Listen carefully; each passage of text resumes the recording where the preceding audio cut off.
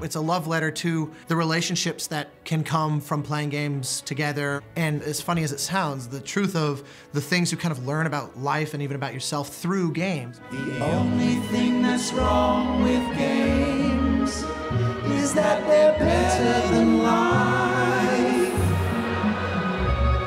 I told that to my wife. How did that go down? Not very well.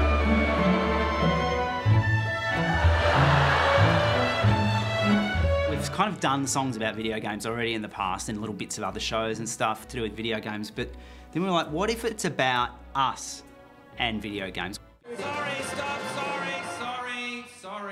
What are you doing? What are you doing? This is when we're acting this. Really the only name that popped into my head was Austin. I mean, he's the perfect choice for someone who understands not only the full orchestral palette and I guess the power that the symphony can bring, but also understands gaming. I mean, he's a massive gamer himself, and he understands all of those worlds. I mean, I'm hearing laughs in the midst of full orchestral fury, so it's obviously getting through.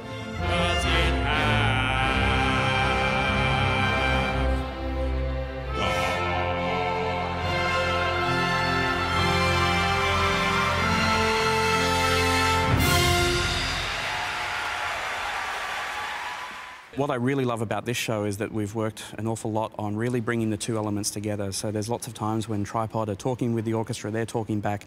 They've even got a few lines, you know, during some of the songs, and that sort of stuff is a lot of fun. Sorry, Rob, can we stop, mate? Sorry, am I allowed to talk straight to Rob? We hit it off. Well, you did, so what's the matter? Okay.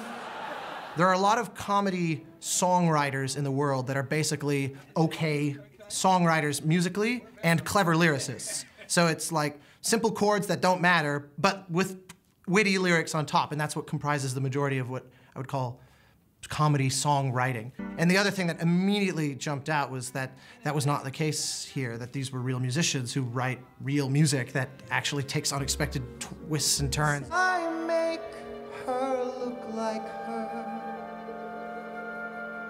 in a cosplay way.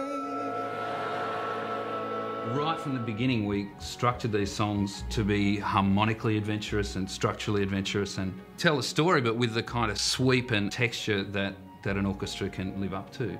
Orchestral music is in so much of our lives in you know, movies, TV shows, and you know, all video games. Sometimes people forget that, you know, that sort of sound, that sort of power requires, you know, 60, 70, 80 people all working together to bring that whole thing out there. And so it's quite a spectacle, and it's quite emotional for people to sort of hear something that they haven't heard before on a topic that they really love, and you bring all of that together, and it can be quite overwhelming.